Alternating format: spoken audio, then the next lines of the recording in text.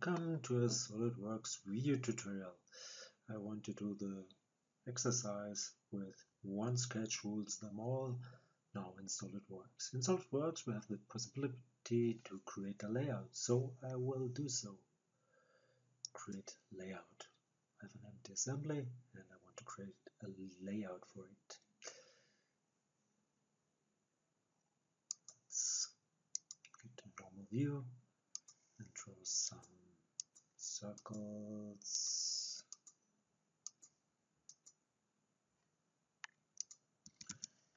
Give it dimensions, and then it would automatically scale. That's very nice.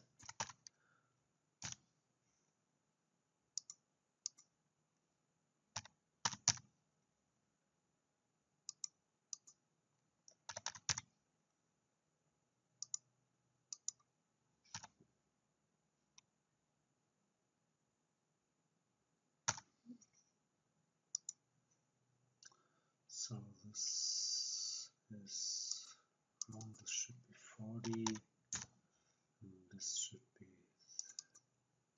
30.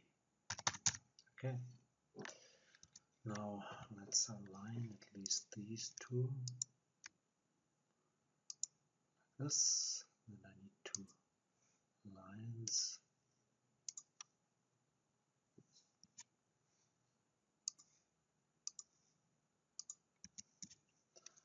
Make them tangent.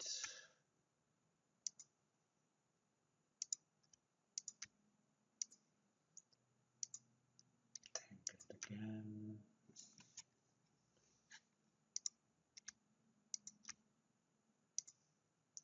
And tangent.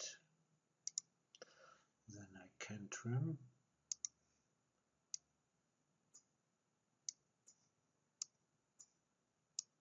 Maybe like this. Okay, and I need another dimension between these two circles. This should be, let's say, 100. And I could leave the layout, or I could already make some blocks. Yeah, so I make a block with this circle, another block with this circle, and another block with these elements. Okay, I will leave the layout for a moment, go to tools, and there are two equations, and I want to define some global variables.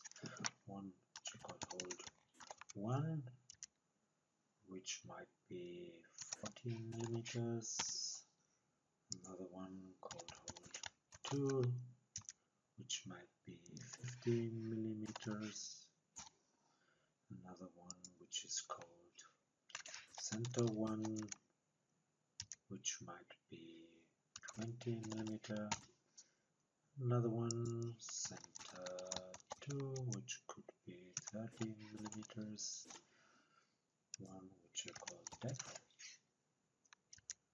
This could be 10 millimeters, and one which is called connector length, which could be 100 millimeters. I will not define the parameters for the distances of the planes which I want to create, because it doesn't work in Solidworks. I cannot control planes with parameters. It's not possible. Don't know why, but it doesn't work. So I'm happy with this, and I could already export these and link them to an external file, because I want this one in an external file. So I'll link it to an external file. I create a new file, and I want only one parameter in this file. Link and export. Call this file equations, and I don't need this. I only need this one. Export. And now this one is written into a file, and I confirm it. Now I go back to my layout, and I will edit the blocks. So select this one, edit it, and change this to a global variable. This should be hold1. Confirm it. Leave the block, go to this block, edit it, and again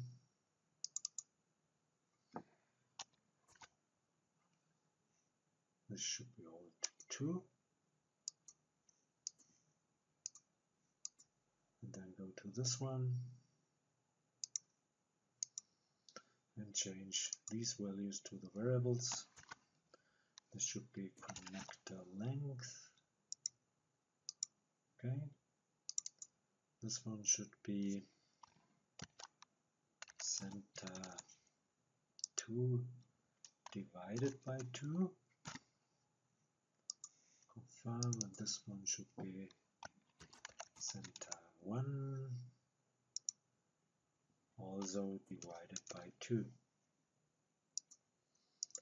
Okay, leave the block.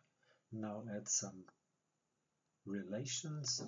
So this point and that point should be coincident, and this point and that point should be coincident as well. Now I could leave my layout, or I could already do the parts. So I will make 3 parts of these 3 blocks. So make a part from that block, confirm, make another part from that block, confirm, and the third one, make a part from this block and confirm. Now I'm ready to leave my layout and create the parts. Now let's create the parts, and I need 2 planes. So I will go for reference geometry, and I need a plane, and the reference plane should be, in this case, the front plane, and the distance should be for the first one 10 millimeters. And that's the problem. I cannot use variables right here. So therefore I didn't make the plane 1 and plane 2 variables or parameters. Confirm it. And I need another one, another plane parallel to the front plane, and this distance should be 20 millimeters, and confirm. Now let's go to my first part, which is called block 1-4, and I want to edit it. I want to make an extrude with this, and it should go up to a plane. So change this from line 2 up to surface and select plane 1 and confirm.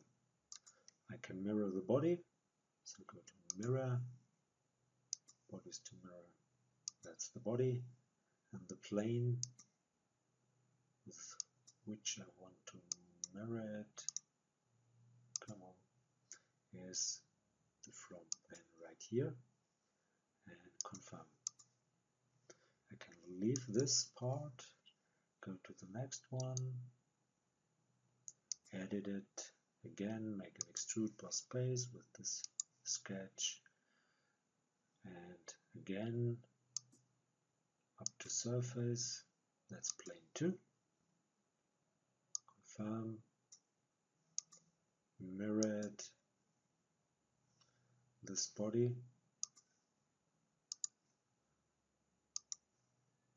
with that plane, confirm. Okay, now the third part, that's this one, edit it, and I need a variable right here. So I go to Tools, Equations, and define a new one, which is called depth. Same name as in my assembly, and I give it the same value as in the assembly, that's 10 millimeters. These are not necessary, I could delete them. Like this. And then link this variable to my external file. That's equations. And the link. And now the text file controls this variable. Confirm. And now let's do another extrude boss base with the sketch right here. And this should be depth 10 millimeters divided by 2. Confirm. Again, I can mirror this body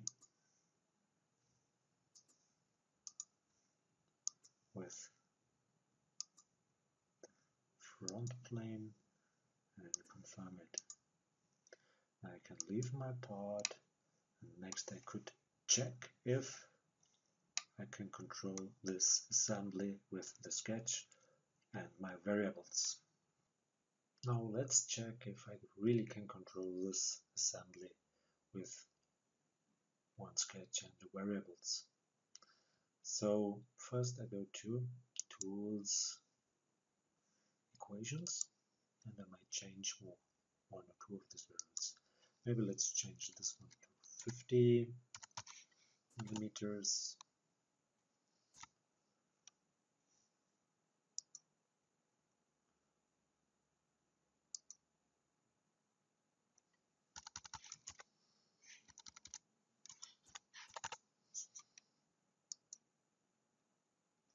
And yes, it worked. Back to 40.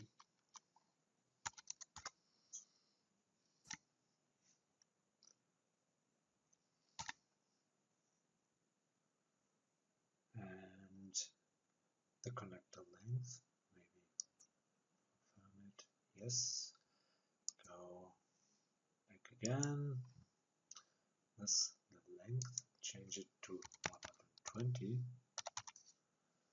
millimeters, confirm. So it sort of didn't work, but go to the layout, activate it, and make an update, and you see it works. Now for the linked value, that's the depth. So I go to Tools and Equations, this value. You cannot change the value right here, you have to go to the linked file, change this value maybe to 5 millimeters, save it, close it. See, it made an update right here, and it made an update in my assembly. So this works as well. This concludes this video. I hope you enjoyed it as the other ones, and I will try to do something similar in Creo. We will see if it works. So see you to the next video. Bye bye.